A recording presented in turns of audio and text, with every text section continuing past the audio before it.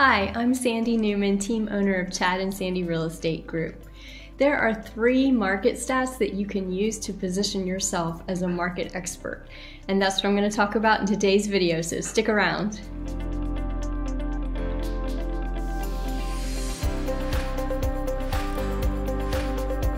The first stat is the median sales price.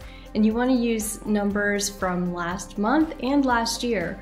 But for example, the median sales price in December was $370,000 here in Northeast Florida, where in January it's $360,000.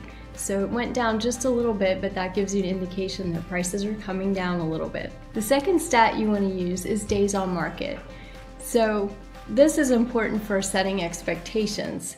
Instead of getting multiple offers the first weekend a home is on the market, sellers should expect to spend anywhere from 40 to 50 days on the market at that lower average sale price and expect to get maybe 96% of their asking price right now. But it's important to know those stats to set proper expectations. The third stat is inventory. So a balanced market has 6 months supply of inventory. That means if no new homes came on the market, it would take 6 months to sell them all off. So last year it got as low as less than 1, it was 0 point something. And this year right now it's about 4 months of inventory.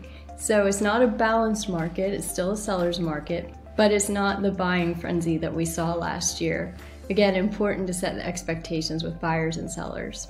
You can download these stats for your local market from your board. For example, we use nefar.com.